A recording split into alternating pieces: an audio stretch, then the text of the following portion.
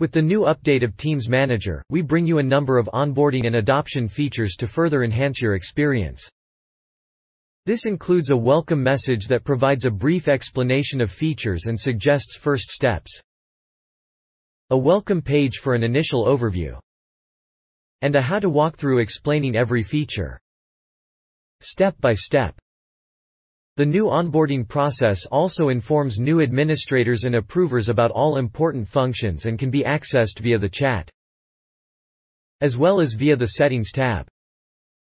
You will be guided through all menu items and familiarized with all functions.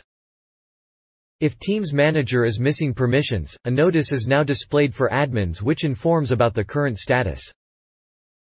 These new onboarding and adoption features make working with Teams Manager even easier for you and your users.